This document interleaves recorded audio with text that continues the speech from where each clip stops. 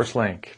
Well, preparing Air Force medical teams for duty in Iraq and Afghanistan is a critical job. Airman First Class Robbie Arp tells us about a program at Hurlburt Field in Florida that makes sure medical airmen are prepared for what they'll encounter in a combat zone.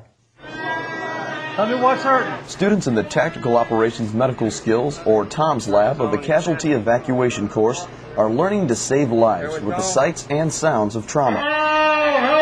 Realistic dummies, or meta-mannequins, breathe, bleed, and even react to medicine.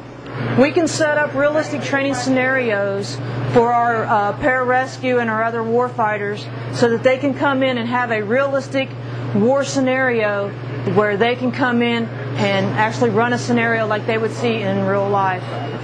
Instructors can change temperatures, play sounds of war, and even change lighting to add the sensations of a stressful environment.